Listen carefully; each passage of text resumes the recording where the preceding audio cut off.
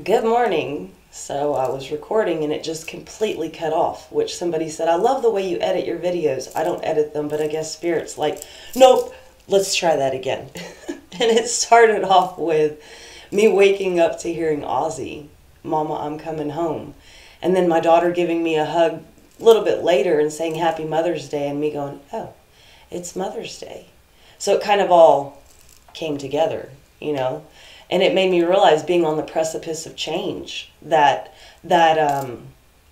standing, I was listening to Imagine Dragons the other day, standing on the edge face up because you're a natural. And I think a lot of us forget that's already within us, you know. I have a friend that I've been talking to about, they're going through some stuff.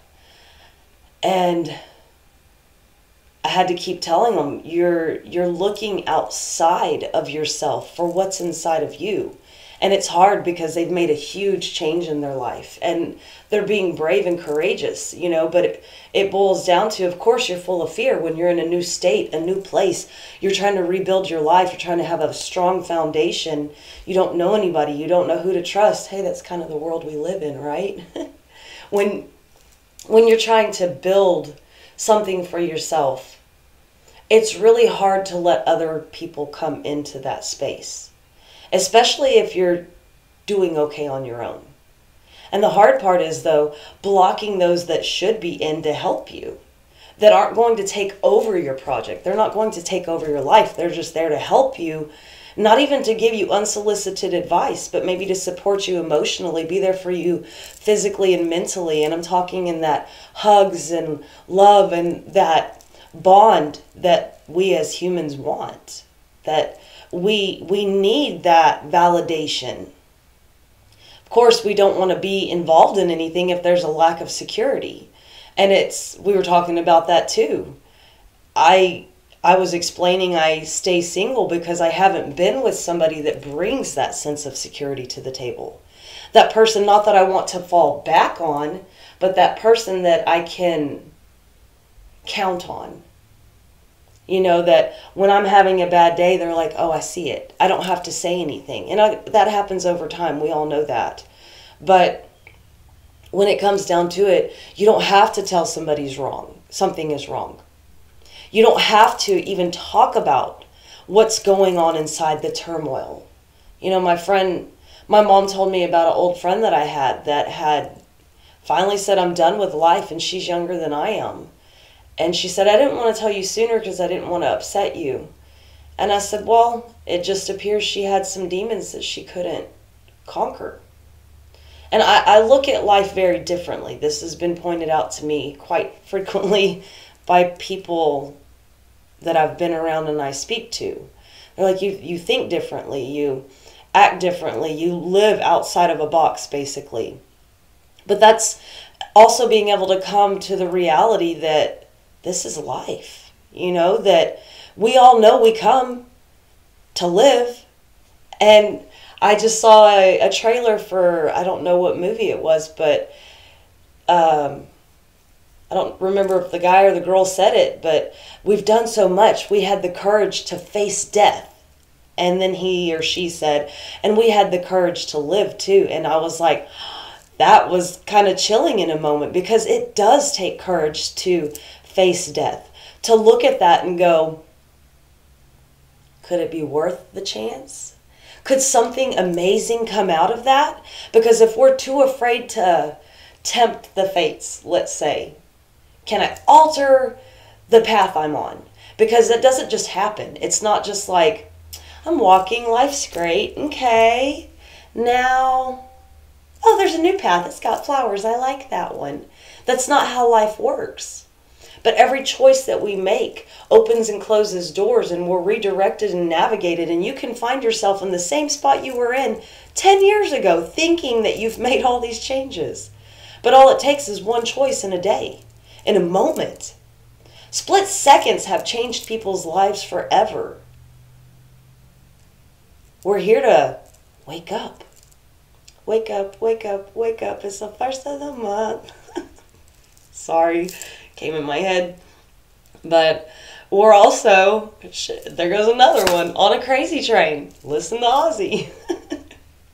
You're going to find yourself going, how did I get here? What's going on? And the thing is, most people feel victimized. They feel like life is happening to them, not for them.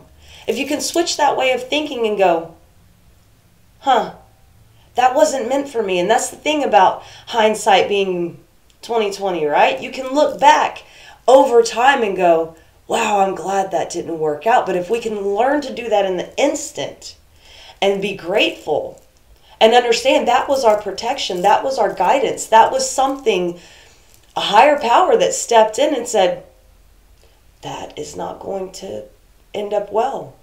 I see further than you do. I know that person's heart more than you do. And we have to learn to respect the changes. It's funny. While remodeling is going on at work, I'm talking about the changes.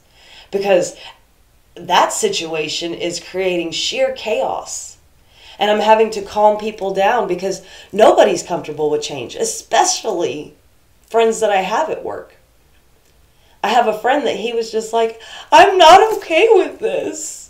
And we have to be. We have to learn to accept that which we cannot control and flow through that which we're going through. Because the more that we grab, and I know this from experience, the more that we try to make it stay, the more that we try to make it work, it is going to destroy us piece by piece by piece. Till we get to the point where we don't know ourselves. We lose so much trying to hang on to something we should not have. And that's hard because when you're letting something go, you do it with a loving and willing heart. If it's ripped away from you, that's where the turmoil, the pain, all of these feelings that just are constricting, that's where they come in at. And I've had things ripped away from me multiple times. And I never saw it adding up to the point till it had to be taken away. I could see slightly. I thought they were pink flags, not red flags. I could see myself crying. I could see myself getting drained. I could see myself in moments that I was like, what am I doing? But somehow I didn't have that courage inside of me to go, this isn't working for me. And honestly, the last time that happened, where it was about to be ripped away, I made the choice. I cut ties. I changed my phone number. I was contacted through email, and I'm thinking, this is so old school. I ignored it. Because it gets to a point when you're shown something is not for you. And I mean, you are shown in the sense that you're losing money, your life is miserable, you're arguing with people all the time. There's nothing but negativity around you because that is the energy that you're in. When you're in that situation, ask yourself, what is the constant that is affecting my life? Is it a person? Is it a place? Is it a thing? Is it a career? Is it a mindset? What is it? Because when you can start pinpointing, you can find what it is that is creating static in your world. That's when you can turn around and go, oh, okay, let me fine tune this. Let me adjust the rabbit ears. Hey, go get the foil. Nobody wants to stand here and hold these all day. Older people know what I'm talking about. But we have to just learn to look at our own lives. Because right now, so many people are reflecting outwardly. And they're looking at what's going on. And other people are projecting. And we're all absorbing. And one day you go and you're feeling great. And then you meet somebody that's like, oh. You meet Scrooge and you're just like, why do I feel this way now? Why do I feel humbuggish? Why do I feel like I want to fight somebody? I didn't feel like that. Then you learn to go across the street to avoid that person. At least when you see the same look on their face. Because this right here is what tells us who is approachable, who is not. There's a lot of people that wear that they don't want to be talked to. And it's funny, some of those people are the ones that when I do talk to them, they start smiling and joking. And they become some of the coolest people I've known. But they don't want to be bothered.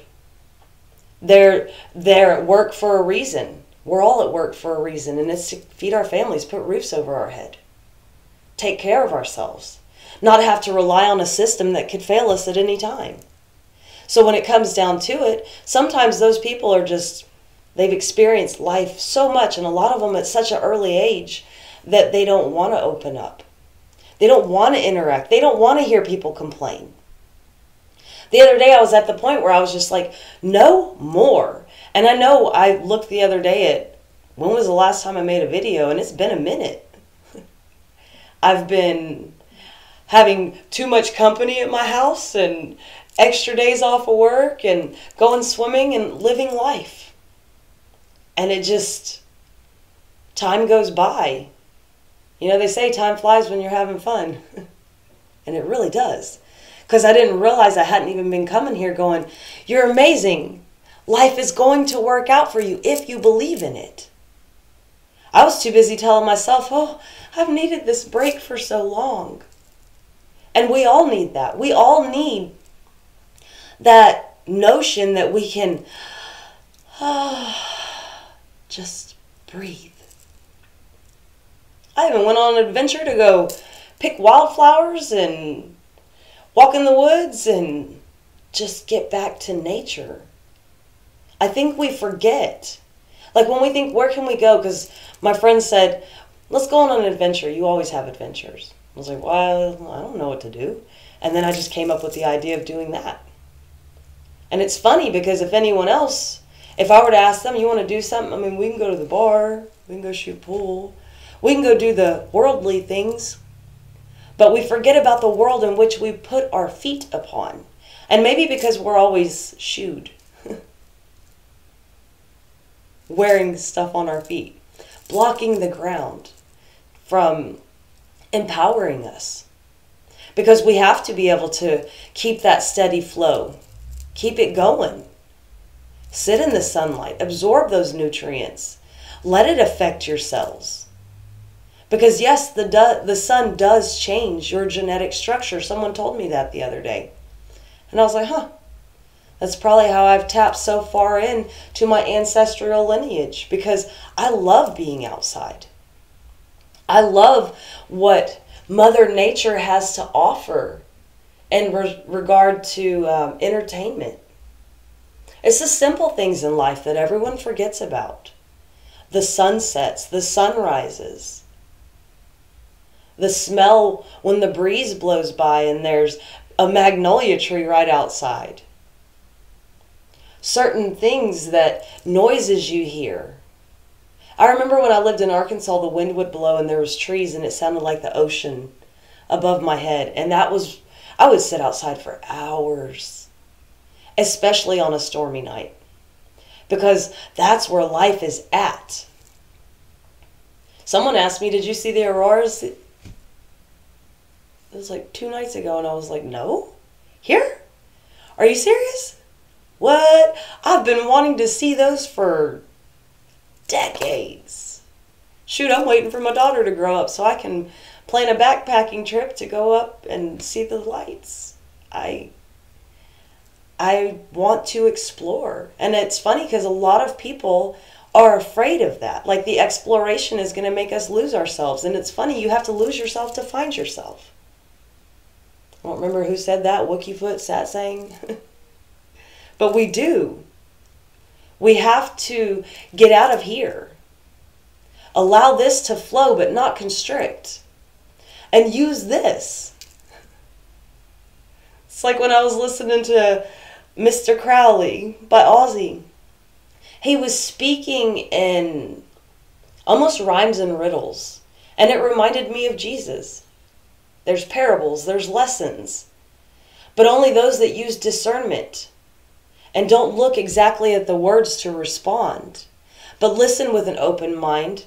When you listen in that manner, it's like, oh, you were giving me golden information. You were helping me. But That's the thing. We have to allow that help. And that goes back to the very beginning of this. How most of us didn't want to listen to our parents. We thought they were strict. We thought they were lame. We thought they were uneducated. We thought, life's different. You have no clue. When in reality, it's exactly the same. We're still standing, talking, walking, breathing, working. Not much has changed, other than the mentality of people, what people are capable of. And that's especially where we need to learn. Know what you're messing with. Know what you're trying to pursue or tear down. Because in the end, you never know who you're standing next to.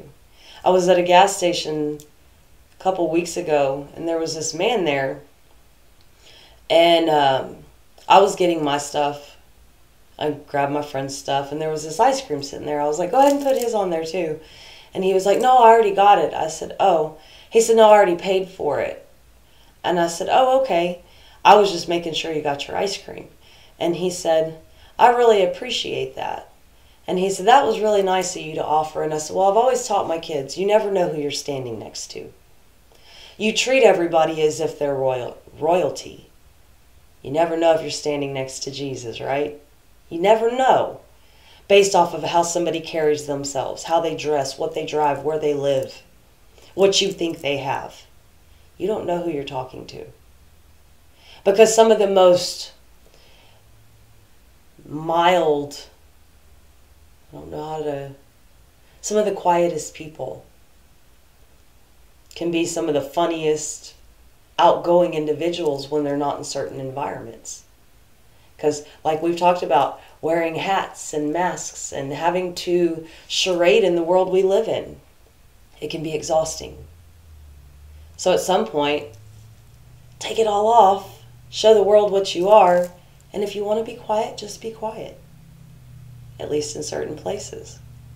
I had a coworker tell me yesterday, and I walked over, what's up? You know, you're really pretty when you smile. Sometimes we don't always want to smile. And like I told him, sometimes we go through things and we just want to keep that smile to ourselves. And he goes, that's what I'm talking about, that smile. And this older man doesn't realize that's why I can't stand him. I love everybody, but I can't stand you in my energy at certain times because there's certain boundaries you don't cross. There's certain things you don't say to people because it's rude. You don't tell them to put on a happy face for the world when they themselves are feeling like they're dying inside. That's not fair. Don't continue to be the jester for people around you just so that they feel better. And I've had to learn that. I've had to learn that when I put on that smile, it lights people's worlds up. But I've also had to learn some of those worlds, and you can see it in their eyes. It doesn't matter how much light you shine on them. They're going to absorb it, use it incorrectly, and go around and spread more animosity, hatred, and the feeling of failure in life. They're going to go beat people down. I had to learn about energy vampires. I had to experience them firsthand. It was a very draining situation, and there's no pun intended in that. When you can be energetic enough that you can run, do cartwheels, live your life, be happy, smile, even through the hard times, and then you meet somebody that just negative, negative, negative, negative, negative. That person will keep sending it your way, and it's almost as if they're giving you theirs and taking yours away. And you can't keep that in your life because eventually they're going to drain you till they have no way to suck the life out of you anymore, and they've gone off and shared your energy with everybody else. Do you know how quickly you can wear yourself out feeding into somebody that is undeserving? Yeah, we're not here to judge, but we are here to protect ourselves, learn, and grow. So on that note, that was a very long-winded conversation. And if you made it this far, happy Mother's Day, and I hope everyone has a wonderful day with their family if that's who you're spending it with. Peace, love, and light. Bye.